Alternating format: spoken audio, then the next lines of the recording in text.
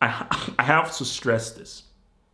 The level of martial arts in this movie is freaking amazing.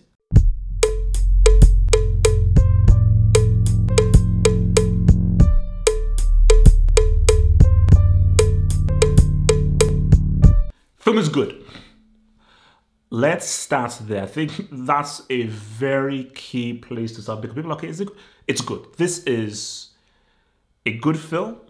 And when you just look at the MCU, whereas I'll keep it with you, not a lot of the MCU films I like, this is 100% one of the best films in the MCU, for sure. Like, coming out of it, there's not many issues I have with this film. Like, you can look at Iron Man 2, all the freaking Thor films, Black Widow, Captain Marvel. There are a lot of brick MCU films that are out there, but this is one where like, no, this is actually pretty damn good. So obviously this is going to be non-spoiler and so forth. And I think what really stands out in this film is the action. Like, let's just start it there. Like, I think the other good bits, but I think what stands out is the action. The quality of action, the execution of the action, I think is absolutely insane. Because I want to make sure that I've actually the name of the actor here, because the level of action in this thing and how well it's done is freaking insane. Absolutely freaking insane. I'm saying Shang-Chi director, man. The hell?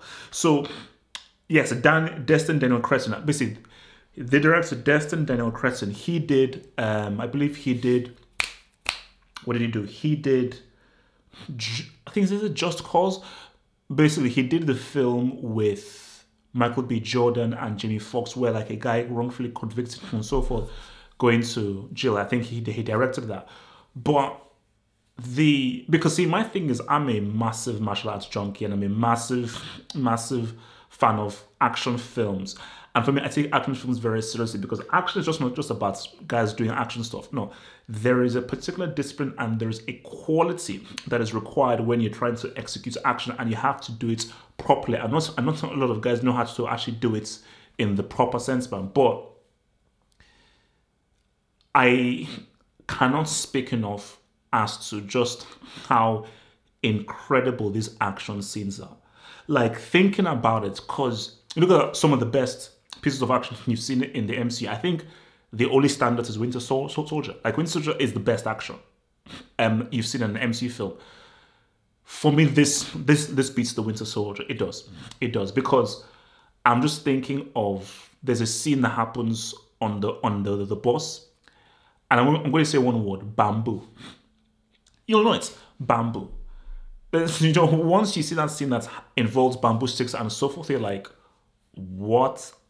This is just incredible. So for me, the action just pops off beautifully. And I mean, shout out to your boy, Destin Daniel Cretton, for, I just think, what is an absolutely outstanding job. Because my thing is, doing good action is not just about having a great fights choreographer or having great martial artists. And Simu Lie, the actor, does a superb job.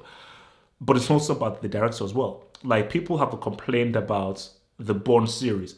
And the thing with the freaking Bourne series is, guys say, wait a minute, we've done so much of this amazing action and so forth. We can't see anything. So, freaking Paul Greengrass, you freaking psychopath, can we please allow us to actually freaking see some stuff on some fighting?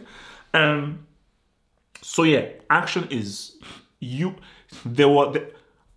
I've watched loads of action films, and there are times when you'll be like, whoa, wow, what the hell? So, all the freaking shit. But if action was the only thing, then the film will be pretty thin. There is a great chemistry between the two leads. That, of course, is Simu Lie, who's, of course, plays Shang-Chi, and I forgot what her name in the actual thing. This is Emma something. It's Awkafina, who obviously plays the female love interest and sort of the good friend and girlfriend of Simu Lie in the film. They have great chemistry, superb chemistry. I think. See, because for me, my issue with a lot of MCU films is that the jokes seem forced and they'll just seem a bit too on the nose. This the jokes just seemed very effortless. Like, it was funny, it was amusing. Most of the jokes landed, they were in the right time, and just the general mood of everything, it was really, really good, man. It was really good. So I just thought they led it very well, man. But look, man, everything starts with the lead. And Simu Lie was really good in this, because I think, it's funny, I was watching an interview, and I've forgotten what his name is. It's the guy who is like the Asian guy, half Asian, half white guy, who is in Mortal Kombat as the new guy. He was up for this role. And I was like, oh, he could have been interesting. But seeing Simu Lie in this, I mean, this is a star. Because not only how well he delivers the action, his physicality, the fluidity of his physicality with regards to how he's pulling off the moves, but it's his acting as well. Like, he's just a really good lead, because it's just something, he has a very likable personality, and just how he carries himself, how he delivers the lines, and just his general character. Like, oh, no, this actually seems like a really cool guy you can really connect with. So he did very well leading the whole line. Shout out to your boy Tony Leung. You see, forget The Departed, because remember, Departed was a remake, and not a very good remake, of Infernal Affairs.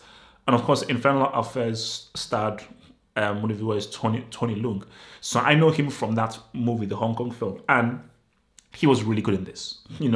Him obviously playing the role of Simu Lie's father and so forth, he was really, really good. And I think the dynamic between him and Simu Lie worked really well. So he played a great villain with regards to just his acting, his aura, and just the kind of atmosphere that he built whenever he was on screen.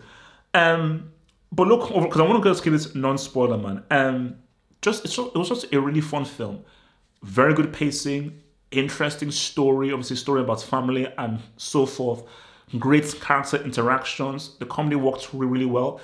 My only criticism was the end scene, because obviously there's like a massive end spectacle and so forth where things get crazy. And I thought that, the CGI was pretty good, but it may have seemed a bit over the top for me. It didn't take anything away from the film, but maybe the CGI just seemed a little bit over the top for me. But apart from that, for me, that is really my only criticism. Apart from that, I was like, no, this is a really good film. And my thing is, the film hangs its hat. It's a martial arts film. So let's keep it real. Of course, you have to have a good story, a good structure, but it's a martial arts film, so it will always live and die based on how good the martial arts is. And guys, I have to stress this. The level of martial arts in this movie is freaking amazing. It is freaking amazing, because it's not just only the martial arts, it's the set pieces and how well the director Daniel Cretton actually is able to make very complicated things happen very simply well. So it's like, in the hands of a lesser director, you would be confused, because like, okay, what's happening?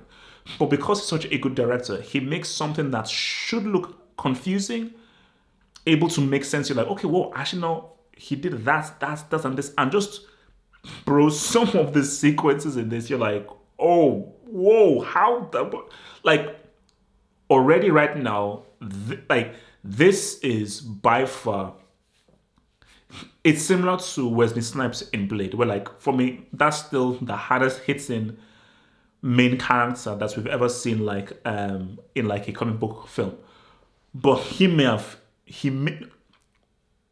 no one surpasses Snipes, but this Simu Lie comes close, because it's like, as I'm watching this now, I'm like, oh no, this guy's a problem. This guy is a freaking problem. He was a problem without having the freaking rings, man. And also I think it's Kelly Hu, but there's the other character who I think was in Crouching Tiger, Hidden Dragon. She also plays a role in this, and she's good as well, man. But yeah, no, listen, overall a good film. Overall, a very good film that doesn't, because sometimes with these MCU films, and this is my arguments with these MCU films that I detract, is some of the whole world universe building can bring it down, because they want to just combine things too much. But what I like is this film's allowed to breathe and stand on its own for the most part, which I think is really good, man. But yeah, no, look, man, I mean, this is a huge big recommendation for me, man. Like, 100% go out, watch this movie, because it is impossible for you not to enjoy this film. Like, even the only issue I have with the film isn't that big an issue. You know, like, I was like, okay, it's a bit over the top, but even if the CGI was over the top, and I wouldn't have done that kind of anything, because I'd have thought of something a bit more creative or maybe much more smaller. It wasn't like bad. It wasn't horrible. We just thought, oh, that's a bit crazy, but it was still done pretty well, and the CGI was handled like a lot better than what we saw in Black Panther, where the CGI was crazy, man. But no, look, it's like, you know, I mean, because I'm thinking about just some of the action scenes now, like.